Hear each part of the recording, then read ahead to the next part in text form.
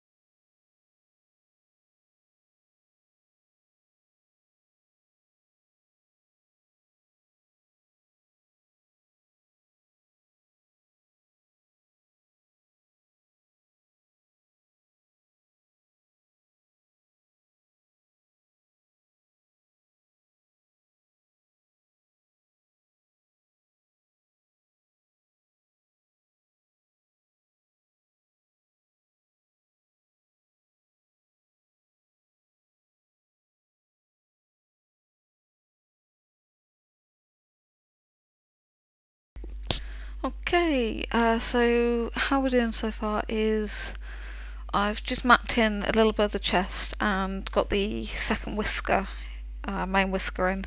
My next aim is to get one of the front legs or both of the front legs done. Uh, just gonna double check the positioning though of the shoulder blade, because my initial sketch was done within seconds, so I didn't really pay that much attention to what I was doing. So now I can come through and just properly map out different bits, just using the light blue pencil.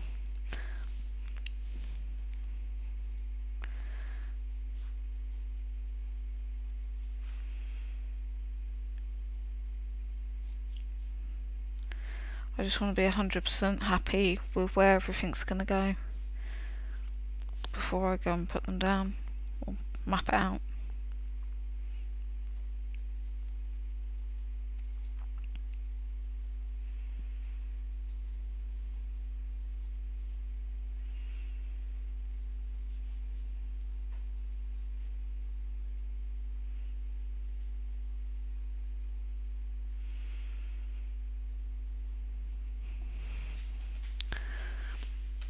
Yep, I'm happy with that.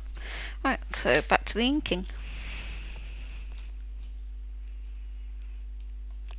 I've still got a huge amount of detail to add in to where I've been, but I think I'm just going to go through and do a base layer and then come back and do the detail into that. Otherwise it's going to take me forever. So off we go again.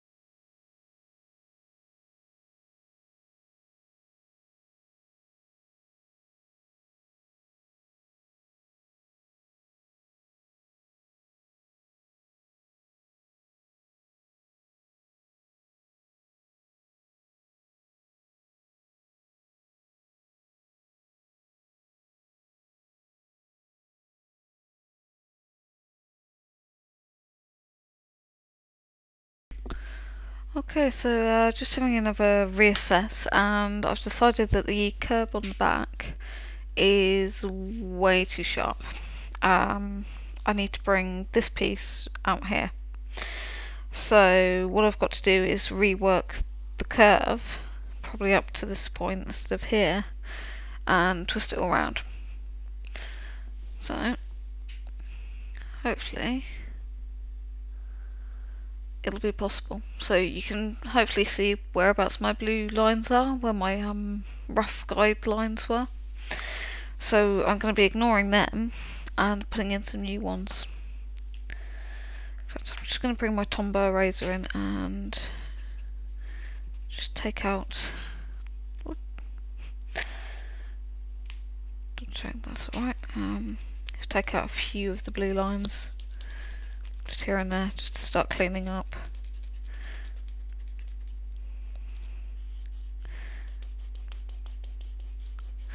Good thing is these won't photocopy, so if I do photocopy this drawing, which I probably will to put colour on, I don't want to colour this original, I'll definitely be colouring a copy. When I go to photocopy the image, the blue shouldn't come out onto the copy. So it's just cleaning it up enough so that I can see what I'm doing without getting my eyes distracted by the blue. Now, where's Fluffy? Fluffy? Here we go, one Fluffy. You probably are noticing little orange spots here and there. Yeah, another reason for that, I'll be copying the original. Let's just say I've literally put blood, sweat and tears into this drawing so far.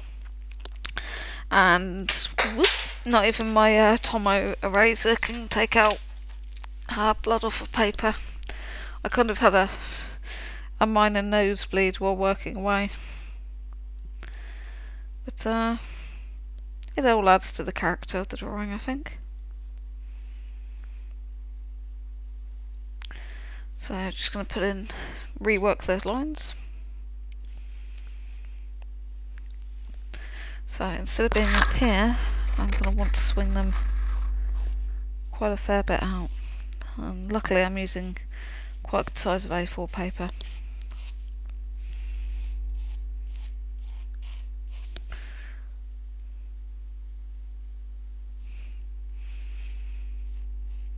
But I've got to remember that this is a cylindrical object.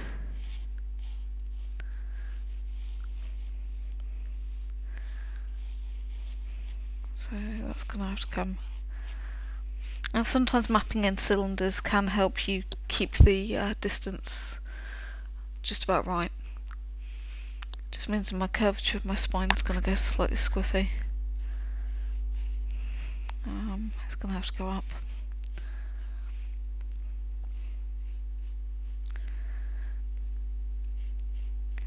And I'm going to have to bring the hip forward.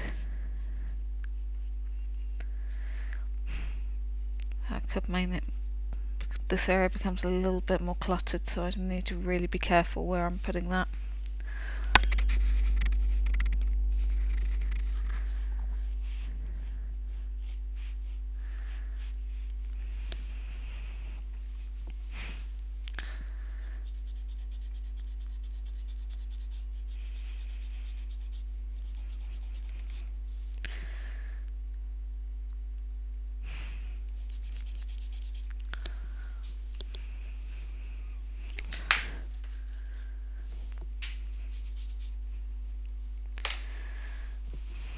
Mind you, it started off as just a random sketch, so in theory I should be able to pull something out of it. So that goes up. What goes up must come down. I might just have to have one loop of the tail, make it a tad tighter.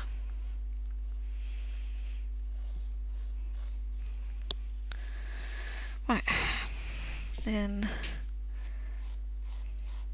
that was going to go there.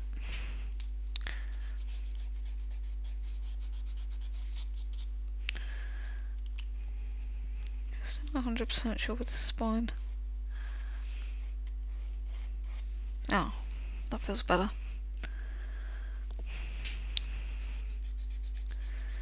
So just dull out a few of the construction lines.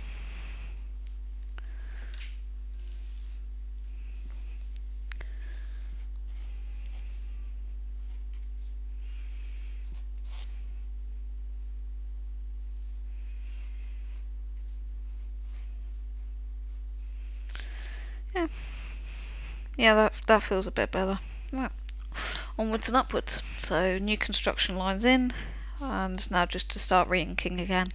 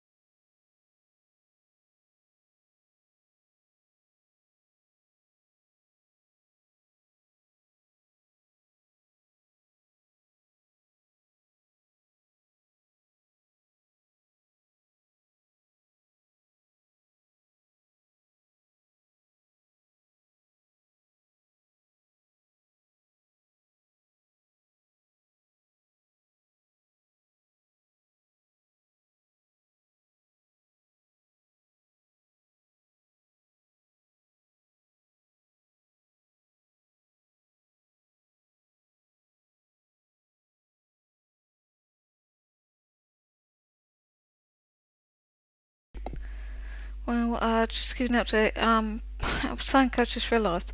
While I've been drawing this, because I get so used to using the extra small Pitt pencil, I end up going into severely weeny detail. And it's just suddenly occurred to me, how am I going to colour in the detail if it's weeny? I didn't think of that, did I? Because I personally don't have any colour pens. I'm just wondering if my Copics can do it. Bear with me, I'll show you what I mean by weeny. Focus.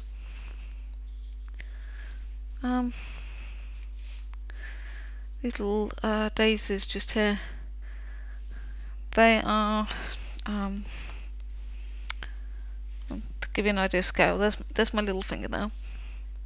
My finger's about a centimetre across, and that's the weeny daisy. In fact, actually, I've just remembered I've forgotten some leaves. That's a really nice thing about these Pitt pencils, is that you can go gigantic with the chisel tip and the brush tip, and then you can go weeny with the extra small and the small.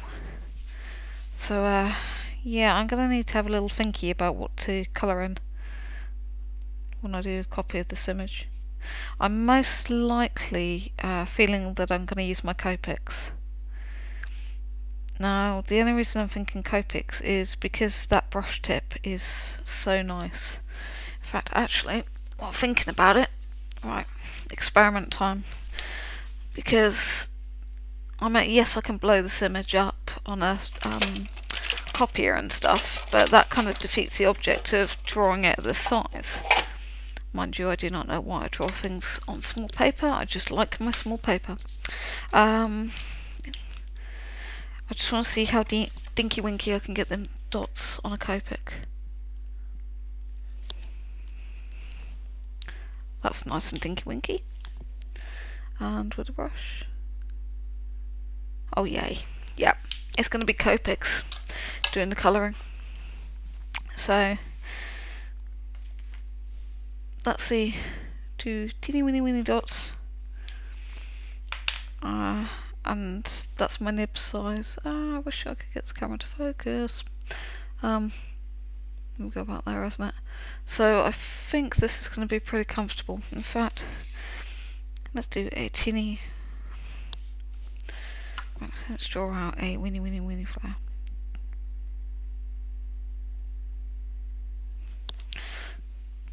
Yeah, looks a bit like an ink dot, doesn't it?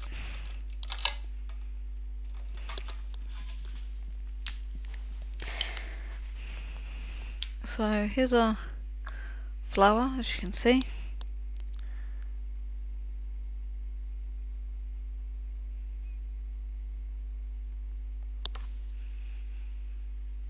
Yeah, I'm going to be using my Copics to colour this.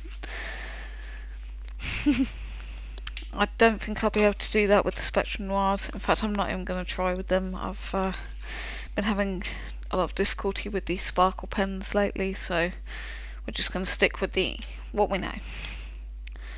Right, so inking issue sorted. It's on with the inking.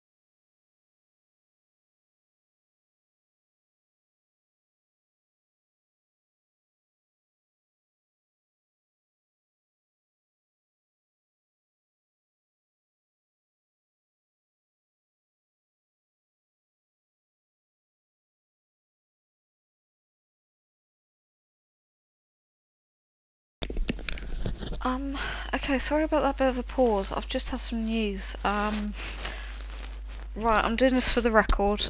Basically, the time is 18:15 on the 9th of the 1st, 2018, and my brother's partner is just gone into hospital to be induced and kept in overnight with the expectancy of giving birth to a son in the near future. Oh my god. Oh, geez, sorry. I've been so stressed about this. Wow. I'm gonna be an auntie, hopefully.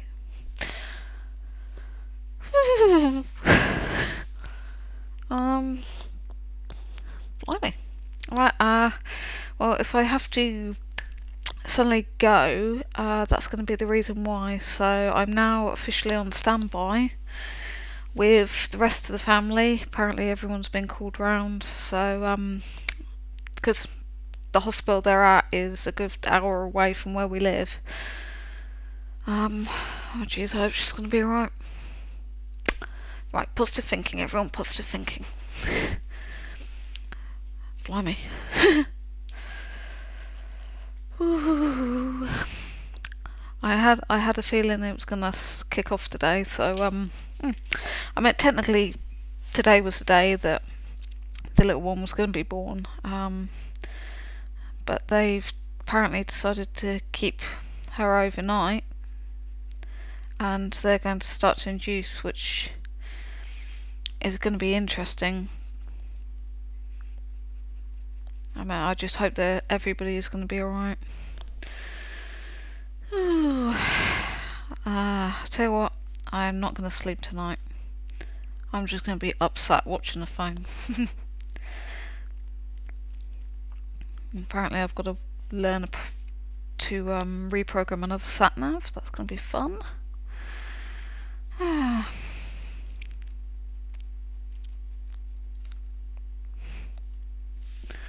I really don't know what to do with myself right now.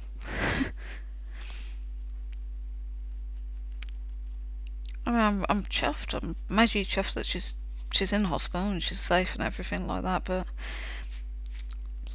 I guess I'm just exceptionally nervous for her. And I mean, there are reasons. I've got reasons which I am extremely nervous for her for. But I shouldn't really be nervous.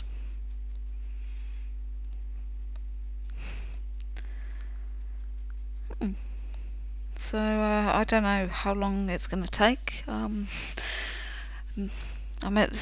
nature's had its chance to take its course, so I guess this is now up to medical science to decide how fast things move along. Gosh, I could be an auntie in an hour, or I could be an auntie in 72 hours. I'm glad I got tomorrow off. Yeah, I'm not. Tomorrow's my official day off from work. I get a midday off now and then, so this is actually quite good timing. Right, on with the inking. Oh my goodness me. Woo, as I say, right.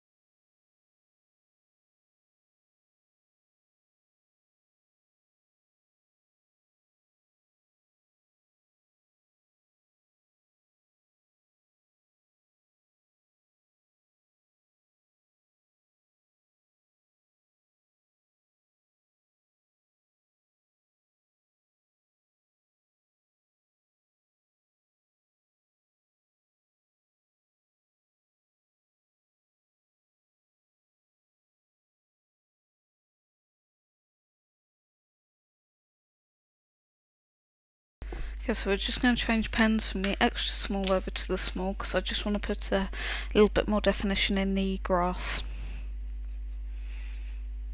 I'm not going to go any higher than the small pen because this is, for me, it's quite a chunky nib and I don't want to lose any of the fine detail.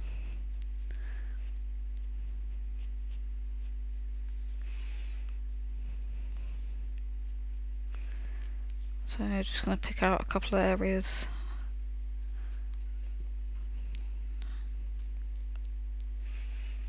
Which you're probably just going to need that little bit more definition, and then I can come through with the smaller pen and just work in some more detail, and then that'll blend the thicker pen in with the smaller pen.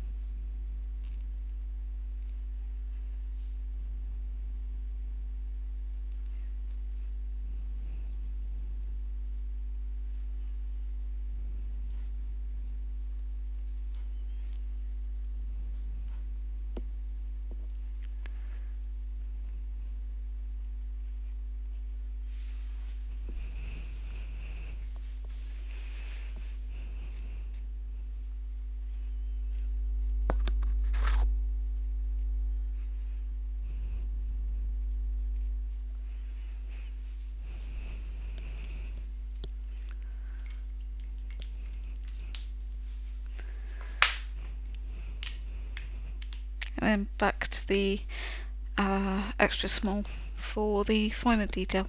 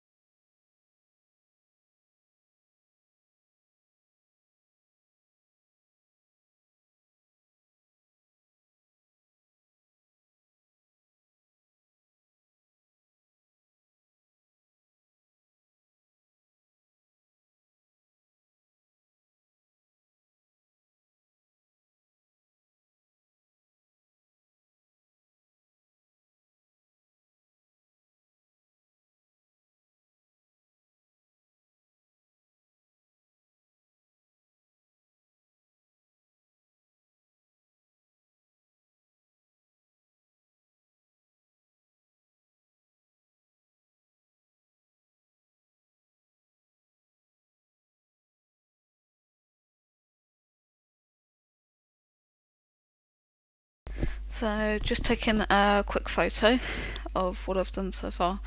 The reason why I'll pause and literally on my phone I'll take a photo is this way I can assess the quality and make sure that at different angles the drawing is looking okay.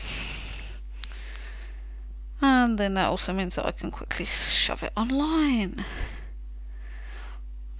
I tend to make sure that people see the build up of a drawing, not just the end product, and that way it can help people suddenly think, oh, I'd like a go at that, and pick up a pen and maybe just start going random. And yep, that's good, I've got that. And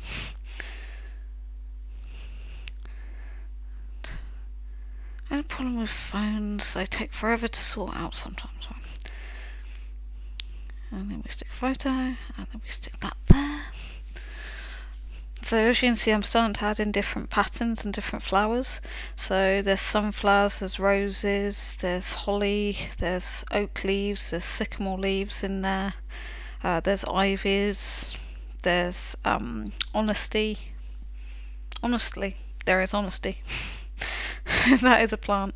In fact, the honesty plant, if you grow it, and what you can do is the leaves, well, the bits that have the seeds in, you can dry out and they almost go completely clear, and they're absolutely beautiful.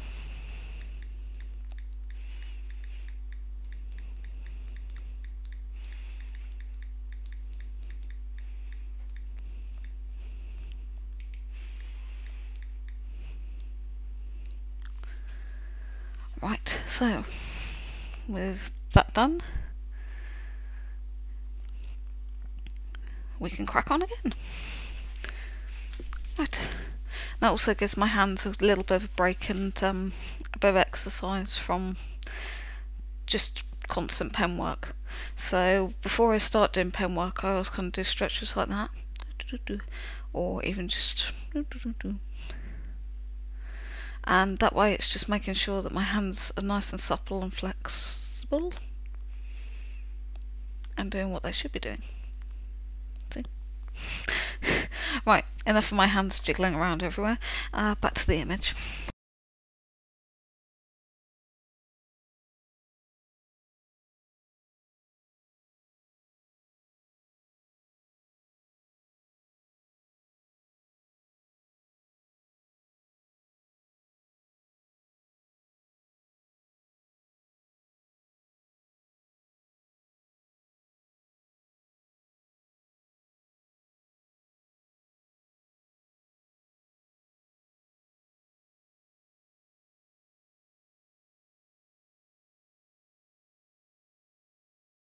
So I'm just going to come back to the blue pencil just to map out the second leg and just to realign and make sure that I've got the positioning right on that area.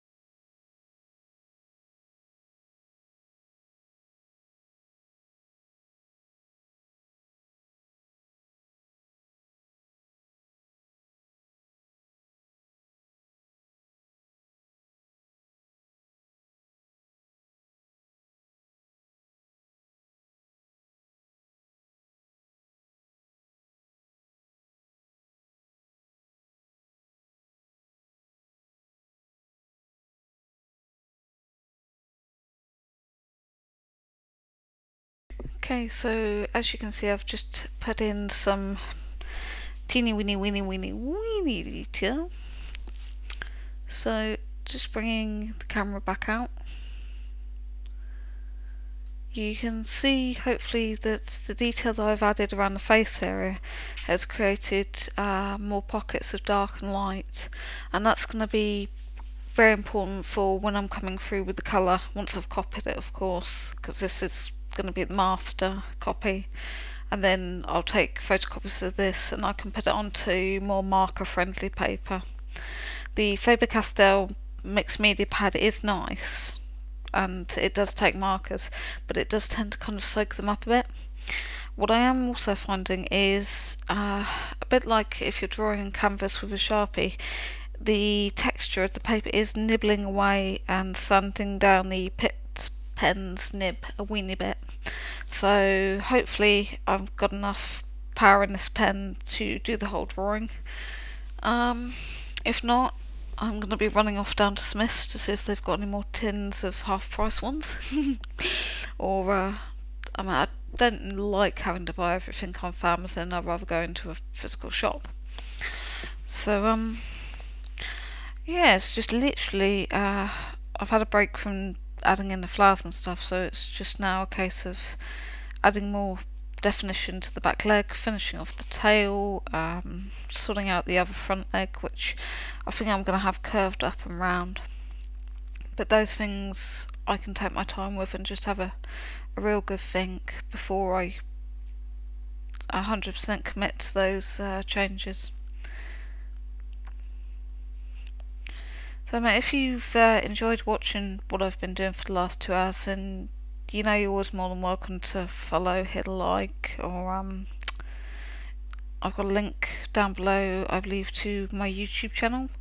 The whole recording of this will be going onto YouTube at some point, and it'll be done in segments. So yesterday's I think was a 30-minute sketch kind of layout, planning and getting down a rough idea, and today has been a bit more about bulking out the initial drawing and for certain pieces adding in that key detail that helps define what the drawing is. So how long do I reckon this drawing's going to take? Well, if this is after 2 hours, I'm thinking, so 1, 2, probably around another 4 hours in all honesty. I'm not going to rush this, because if I rush it I'm going to mess it up, and if I mess it up that's not really right. Now I think I may have time. Actually, I don't think I'm going to have any time tomorrow to come back onto this, because I've got other commitments. I have a life. So could be looking at next week for the finishing. It's going to be about three 2-hour slots if I can, but I may be able to fit something in the meanwhile. It just depends. Most of my week this week at work, it's all 8-hour shifts, so I may have enough energy to pop in and do some more work, but I still have a lot of coursework that I also need to get done, so priorities. I'm doing this tonight because I needed a break from the monotonous typing.